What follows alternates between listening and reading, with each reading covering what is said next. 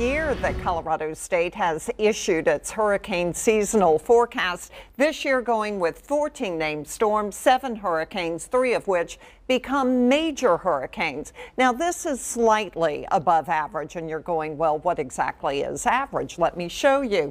So average is 12 storms, 6 hurricanes, 3 major hurricanes. So again, slightly above the average. Last year, I mean, what an incredible year it was. 17 named storms, 10 hurricanes, 6 became major.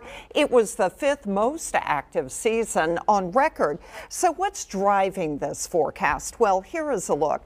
This year, we're not expecting an El Nino. You know, last year at the beginning of the season, it looked like an El Nino would develop. Those are the strong upper level winds that can tear a system apart. We're not going to have it this year. Looks like it's going to be a neutral year. We're also looking at the tropical Atlantic. It's warm in the west and then cool in the North Atlantic and cool in the East Atlantic. Now, as I look at this, it's very similar to last year. The difference is the West Atlantic was actually a little bit warmer. Then we look for El Nino. Doesn't look like it's going to happen.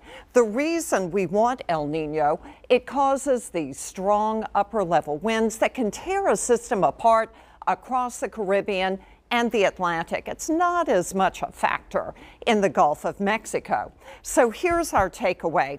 Hurricane season begins June 1st, goes through November 30th. Most active August, September, and October.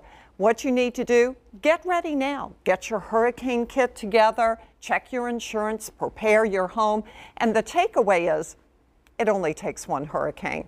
And last year, we had some bad hurricanes. If one of those hit us, it would be really bad.